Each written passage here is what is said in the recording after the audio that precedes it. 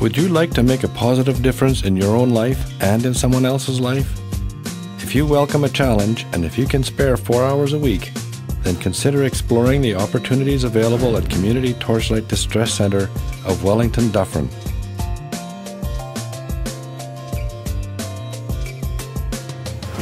I have to admit I don't know much about the distress line. I would assume that it would be for people who are in distress, looking to talk to someone to help relieve some pressure and ease their mind. People that are maybe suicidal, or if they're really stressed out, maybe depression, along those lines. Actually, my mother used to work for the distress line, so I remember her taking calls. Well, I used to be a volunteer there, so for years, yes. So I know it's wonderful, and it was one of the best experiences of my life, and I'm actually thinking about doing it again.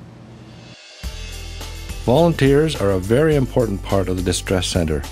Each day, volunteers provide immediate access to help and support. By listening, volunteers provide a safe place for people to express their fears and anxieties and to be themselves. Having someone to turn to can make all the difference. The aim of the Distress Line service is to give emotional support to people when they are in distress and to alleviate loneliness, despair, and depression by listening to anyone who feels they have nowhere else to turn. As a volunteer, you will learn how to listen in a caring and non-judgmental way.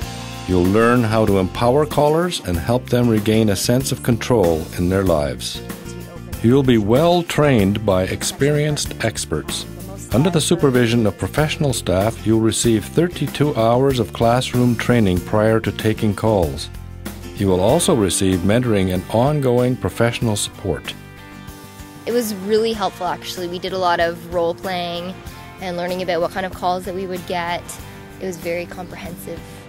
I think it really prepared me for my experience on the lines.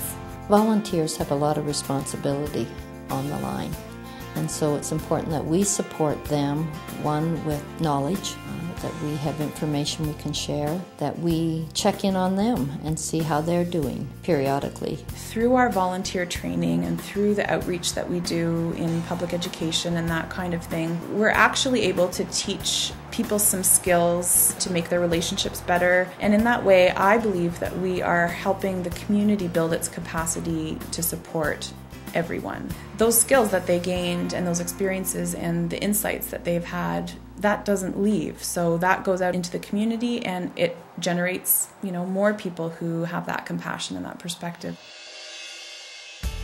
Distress Centre volunteers are community heroes who each year answer over 12,000 calls.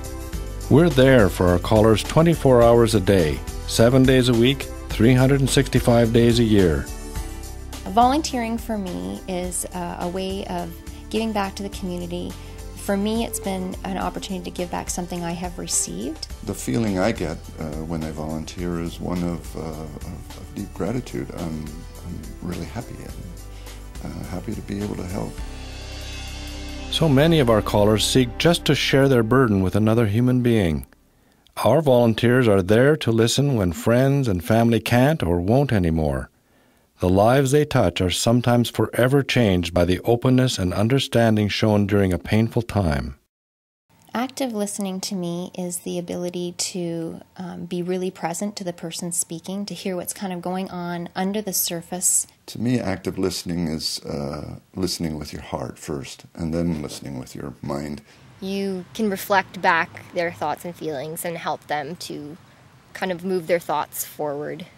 Assisting them to find their own solutions can be incredibly gratifying and a really good way to just feel like you're connecting to other human beings. Volunteering with Distress Centre Wellington Dufferin helps to develop new friendships and provides valuable insight about who you are. You'll also learn more about your community and available careers within the area.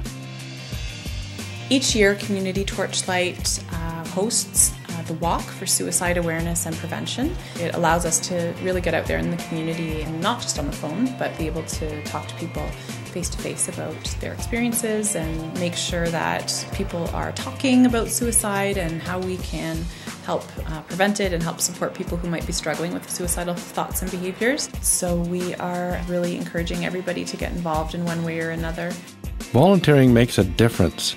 It offers us answers as well as opportunities. volunteering provides insight about yourself. The volunteers at the Distress Center, I think, are people who are very compassionate.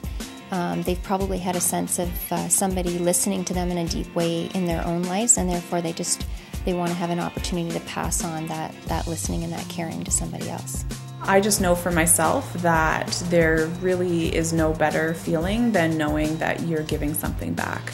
If you're interested in performing this vital service, please fill out an application form online or call us today. Get involved. Find us online at dc-wd.org.